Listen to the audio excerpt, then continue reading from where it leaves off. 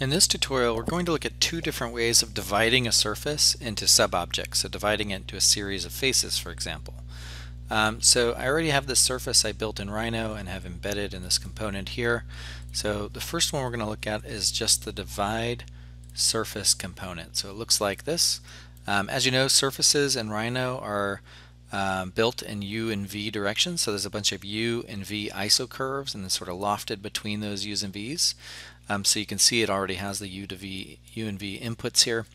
We can then plug our surface into the surface input, and then we can do sliders for the U and V. So these are the number of U direction columns and V direction rows that we'll have on that surface.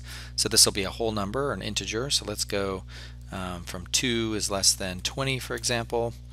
So no floating point numbers for this. And then we'll do the same for the V. So you can see as I change this, it'll increase the number of rows in one direction and the number of columns in the other direction. So this is really great because the output are points and also normals.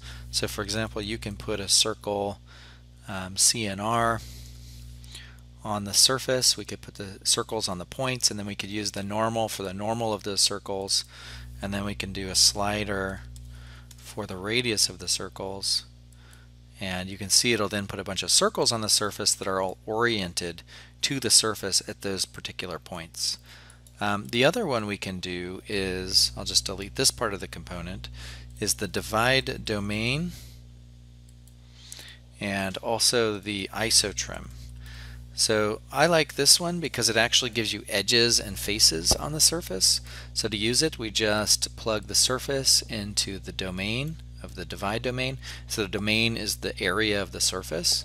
The next one we plug into is the surface into the subdivide surface. One thing to keep in mind here is this one, depending on your display, it changes the name of it. So it's called the isotrim sometimes. It's called the isotrim when you look at it in the menu. So under Surface Utilities Isotrim, but then the domain says Subdivide Surface. So that can be a little confusing sometimes. We'll then plug this into the domain. This is the domain, the new domain. So it has an existing domain, and then we're now putting a new domain into it. So we can change the U's and V's by adding sliders. You can see as I change these, it changes the subdivision on that surface.